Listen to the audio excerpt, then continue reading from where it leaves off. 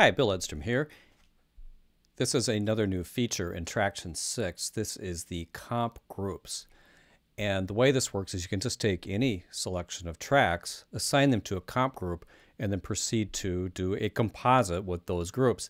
That way, if you didn't start with loop recording, you can still use a composite style editing technique.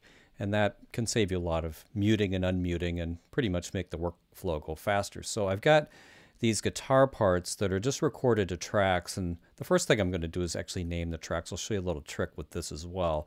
So you click on the track header and hit tab, which immediately opens up the field, so you can type in your, I'll just put this guitar take 1, and at this point I'm also going to copy this with Command C so that I've got it ready to go on the next one. So I'll hit the next track, hit tab, I'll paste that in and change that to 2, and then up here I'll hit tab, paste that in and change it to 3. So that's just a maybe slightly quicker way to rename those. Now we're going to just do a shift select to select all 3 of these takes. Then I'm going to assign them right down here. You click on the track, and then right here this is the group comp, and then you just basically add a group, and it gives you a group comp name. I guess I used one before called group comp 1, so it just automatically assigns it something. You could give it a unique name because you can actually have multiples of these going at the same time. I'm just going to use a 1, and then they get shaded like any other composite, and now you can swipe over the sections that you want to keep. So say I want to keep that, this, and I guess we'll just keep something from here, like that. Now on playback, it'll automatically just switch between these sections.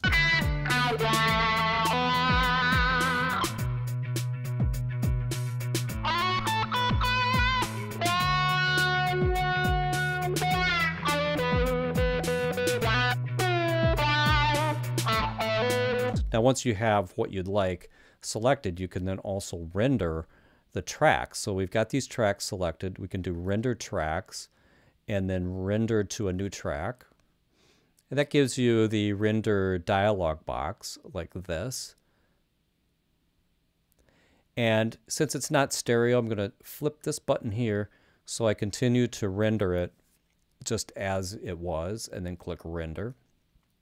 And there's my new composite. If I solo this,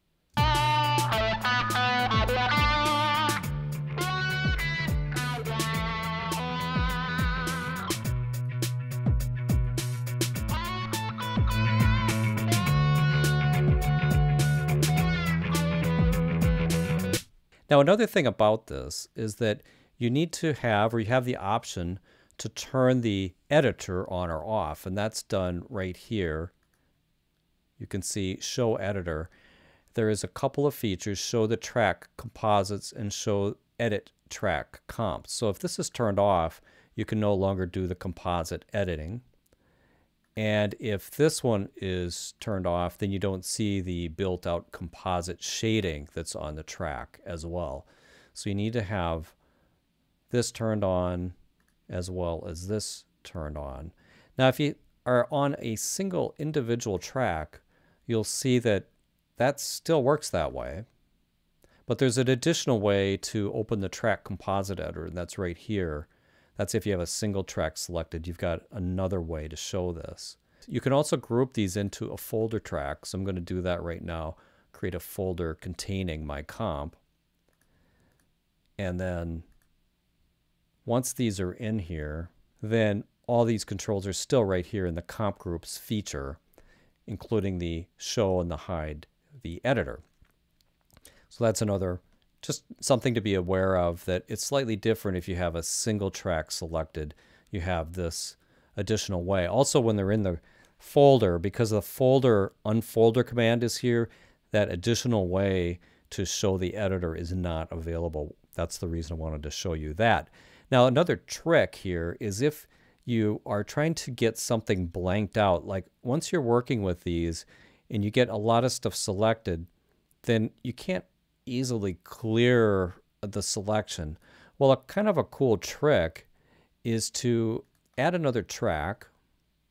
So create a new track that's just blank and add it to the group. We'll add it to group 2.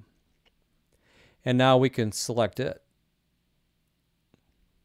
So as you do that, you can actually select a blank track to go along with your composite.